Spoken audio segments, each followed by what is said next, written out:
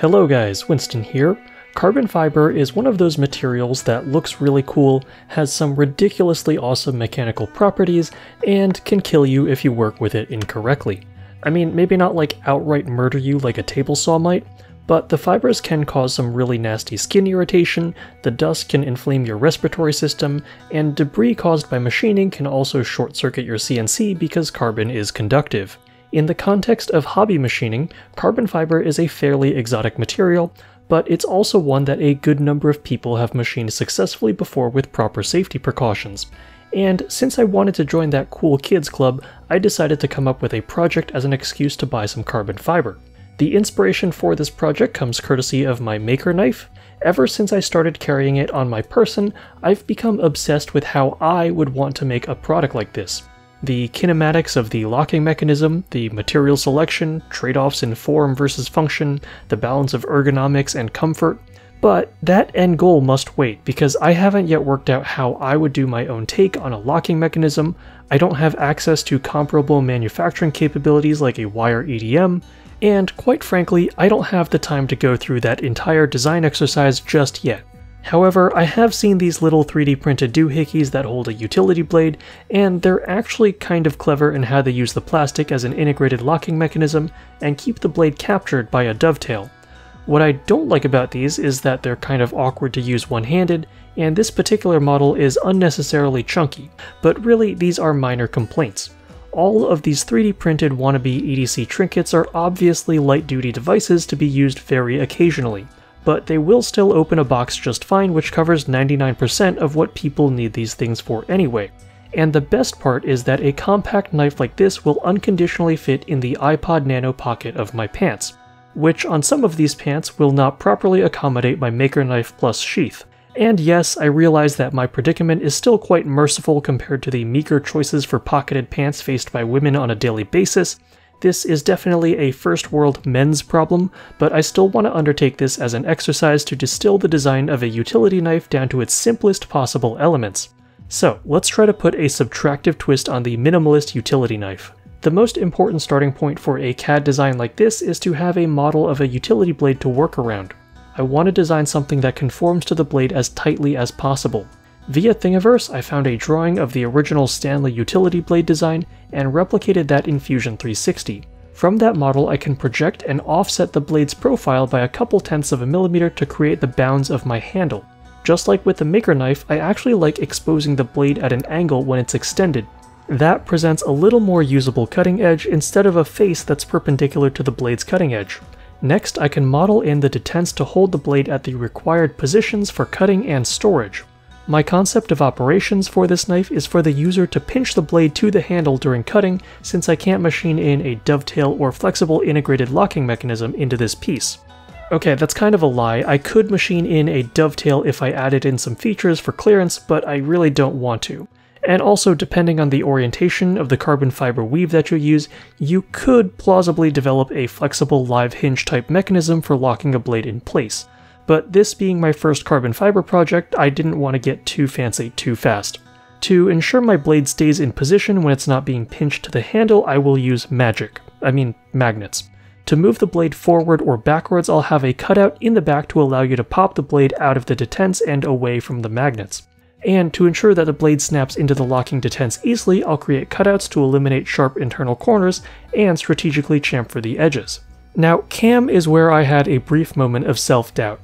Even though this was predominantly geometry that could be machined with 2.5D techniques, I still wasn't quite sure what I would do for speeds and feeds. I did recall at some point someone telling me to aim for feed rates similar to what you would use for aluminum, but I didn't want to take my exact aluminum cutting recipe and apply that to carbon fiber. I tend to aim for a shallow cut with high feed rates. It gives me a lot of room to increase or decrease feed rate to adjust how much stress I'm putting on the spindle, or how much force is being kicked back into my CNC. But carbon fiber is pretty abrasive, so if I only cut with the bottom quarter millimeter of my end mill, I'll be wasting a lot of the tool. So to figure out my feed rates, I'm using a placeholder 1/8 inch end mill with 2 flutes, and I targeted a little over 1 thou per tooth or 2 thou per rev, and I went with a depth of cut of 1 millimeter. I said I would go with aluminum friendly feed rates, I didn't mean I would go with aluminum depths of cut as well. I assumed that carbon fiber would yield a little more easily than aluminum, so I cut deeper than I would if I were cutting metal. The mixed units, by the way, is because I'm using stock that's 3mm thick, so that will divide into 3 relatively even step downs in my roughing toolpath. I'm not actually going to be using a 2-flute end mill, however. I'm using a carbide burr type cutter that you might use for cutting fiberglass or other composites. The idea with these is that they'll distribute the cutting action over a lot of little teeth. But instead of trying to calculate chip load per tooth, I am aiming for an amount of feed per revolution. Later on in this project, Ryan over at Elevated Materials gave me some advice on machining carbon fiber since his business revolves around this stuff. He pointed me to the Amana speeds and feeds chart, which he reported was pretty spot on. So with an approximate feed rate selected, I began applying toolpaths. First, an adaptive roughing toolpath to open up the 1mm deep pocket in my knife handle. This was restricted to operate primarily within the outline of my handle since adaptive slotting around the perimeter of shapes is quite slow. You're much better off using a contour toolpath with generous stock to leave to isolate your model from the rest of the stock.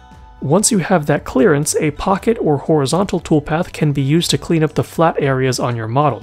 Note that on the open side of the main recess, the toolpath goes over the edge of the handle. This is why we need that material around the perimeter to be cleared away first. I'll bevel the detents and break some of the edges with a 45-degree chamfer cutter. Then I'll sub in a 2-flute end mill to clean up the walls. I found that burr-style cutters tended to leave horizontal streaks on the walls, so for such a short cleanup toolpath, I'll accept the tiny bit of wear and tear that this will subject my normal 1/8" end mill to. Regular end mills are also easier to clean off if you get some adhesive on them, which will happen when I break through the onion skin, which I've been keeping since the first operation.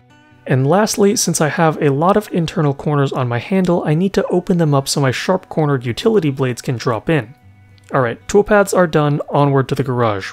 I'm going to be using a generous amount of double-sided tape to secure my carbon fiber to my wasteboard, ensuring 100% coverage underneath where my part will be machined. And if you're wondering why there's a suspicious-looking cutout in my stock already, it's because everything I talked about with regards to the design and cam already incorporated lessons learned from the first machined prototype. For tooling, I'm starting with this burr-type cutter marketed as a router bit for fiberglass on McMaster. And because of that, you really won't be sure what brand you're getting until it arrives, but you can also find similar cutting tools from desktop CNC favorites like Amana Tool. This style cutter is actually not that exotic, and Ryan also dropped me another recommendation for some cheap tools that he said punch way above their price class, so if you're looking for an inexpensive way to test the waters of carbon fiber machining, maybe don't immediately write off some of the more generic looking tools on the market.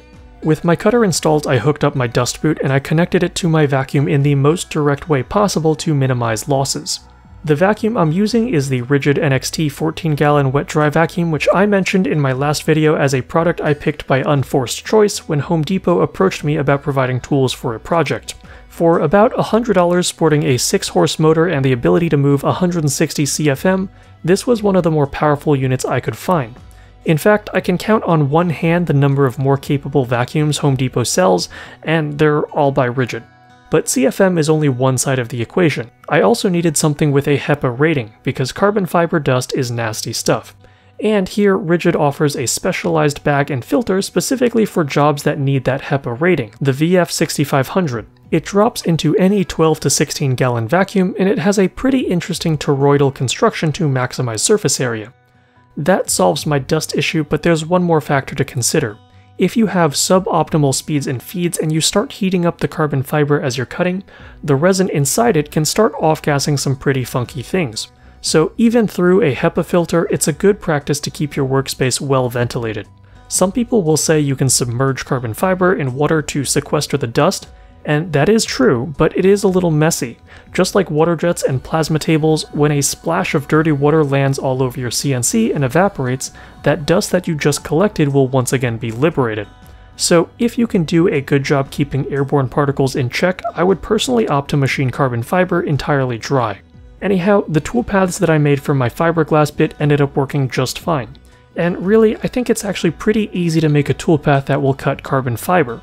What's harder is making a toolpath that will cut carbon fiber reliably in a way that maximizes tool life. Next up, I swapped in a Datron 1/8" chamfering tool because it comes to a perfect point. This means I can duck into all the small corners and features in my model while using a very small tip offset. Then I swapped in an 1/8 inch 2 flute, Carbide 3D's 102 end mill. I basically have an unlimited supply of these. That cleaned up the walls and left a better finish than the burr end mill could. And then a 1/32 inch end mill through boring and rest machining toolpaths cleaned up the corners of my utility knife handle. To clean up everything that remained, I sanded the outer edges up to 400 grit. This was done in front of my vacuum hose and while wearing gloves because that dust has an effect very similar to fiberglass. I used a drop of CA glue to secure my magnets into the handle and boom, my ultra minimalist carbon fiber utility blade holder was complete. Within a couple minutes of playing around with it, I found it to be not all that difficult to deploy single-handed, and it does so in a way that's surprisingly not irritating. I thought it would be a lot more finicky to use. Now, this is of course a result of some iteration. On the first prototype, I found that the magnets would try to center the blade to them, so I moved the magnets as close to the bottom as I could. I also noticed that the locking detents were spaced too far apart on the first prototype, so combined with the fact that they weren't originally chamfered, the edge of the blade would sometimes get caught on them. And the original utility blade holder's 2 magnets were insufficient to secure the blade when dropped. The holding force was concentrated along the lower half of the blade, so it was easy for the top half to pull away on impact and compromise the holding strength of the magnets. There was, however, no real risk to me of the blade coming loose in my pocket because it takes a pretty sharp impact to make that blade pull away. But the more I use this thing, the more I think I might actually be able to get away with legitimately using it as my everyday carry knife. It's shockingly light and compact, and it opens up Amazon packages with ease, which is really all you need when you work in a pretty well-equipped machine shop. And if I want to abuse the utility blade as a scraper, or use it on its own for some other reason, it's incredibly easy to pop the blade out. What originally started out as a really simple experiment and an excuse to machine carbon fiber might end up being one of my favorite and most well-used objects that I've made recently. I want to thank you all very much for watching, and I want to thank the Home Depot for providing the rigid products I use to keep me safe for this project. Special shout out to everyone on Patreon who makes it so I don't need to think twice about impulse buying sheets of carbon fiber for projects like this. All of my patrons will have access to the Fusion files for this project. I'll be back soon with more CNC projects and DIY nonsense.